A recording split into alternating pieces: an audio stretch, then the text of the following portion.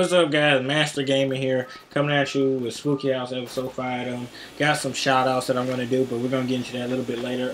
Quick info about what's going on as of now with the game. As you guys remember, in my last epic cliffhanger of the last video, I was standing after a big boss battle I had with a giant baby girl named Chauncey that was born as a baby by the husband and wife. I can't remember those two names, but I will be doing a video of the ghosts that I caught so far in the game, so keep a lookout for that. But I wondered how ghosts have sex. You know, like if anybody can figure that out, let me know in the comments below, how do ghosts have sex? You know, that's been puzzling me for these last couple of years. How the hell did a baby be born as a ghost? Does a ghost have a penis? Does she have a vagina? Do they magically make sperm up? I don't know. I'll leave that to y'all to figure out. And whatever it is, I will be proud to announce it in my next video. But you know, so that's for that just of the fight. She was the boss, and I had to capture her. And also in this video, they will also be explaining about how did the Boos play in a certain part in the mansion. How's King Boo and his associates all wrapped up with Luigi and tied in with Professor Egad. It will go into more depth about how he was able to take the ghosts and free them from the Pogusta 3000. Not Pogusta 3000. Well, yeah, Pogusta 3000 sort of sense from the machine that the professor has used to turn ghosts into painting that you guys saw in the first two videos. So, you know, with that, it's pretty cool how they show it, how it is, you know, whatsoever. But what am I saying? you guys will see the whole process pretty much in this video. How well, yeah, I'm so confused right now. I'm thinking about two other different things right now, guys, so please forgive me. So yeah, you will see a more in-depth story about what's going on in the match. Next thing I will be talking about is shout-outs. The first shout-out I like to give is Gaming Ethos. You know, he's a good friend. I know him in real life. You know, he's been supporting me through my channel. He's the one that introduced me to that commentators buffet. You know, he's been looking out for me because originally I did have a gaming channel at one point in time, but I had too much stuff going on, so I decided to, you know, just to stop that. So since I decided to come back, instead of using that channel, I just gave myself a whole new look, and Master Gaming was born. So, you know, with that, I'm happy, you know, he's born, and, you know, I would really like to, you know, thank him. So, Gaming Ethos, you know, thanks for helping out Master Gaming the best way you can with the channel and stuff. You know, he's a real good guy. Check out some of his footage in the upper link at the top on the left hand corner. You know, check out his channel. He has some really good MW3 footage. You know, I've been hearing that he's trying something new, that he's planning on doing something with MW3 because he's not really trying to do that so much of it before. But, you know, check out some of his old footage. He's a real funny guy. You know, you'll fall in love with his voice and everything. Like most white girls fall in love with Justin Bieber's voice, or freaking Justin Timberlake, or freaking Clay Aiken. I don't know what white girls fall in love with now these days. All I know is Justin Bieber and maybe Clay Aiken.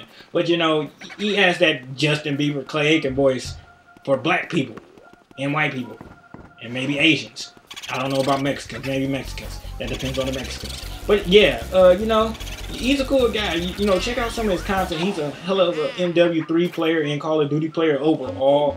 You guys would love to have him in a room of domination or kill conferring. You know, he's a real good guy, awesome team player, makes quality videos. I don't know what the capture card he uses, but it's good as a start. You know, I can see his pictures, the gameplay really well. It's not really so blurry or whatever the case is, but you know, it's good quality footage. And, you know, you can see it, but most people are there for the commentator. But if you're there for the commentator, you won't go wrong. So, you know, check out his channel, sub to him. You know, you may see a video that he may post up and like.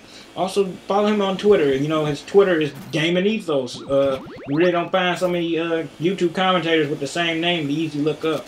So, you know, check him out. He does some funny tweets.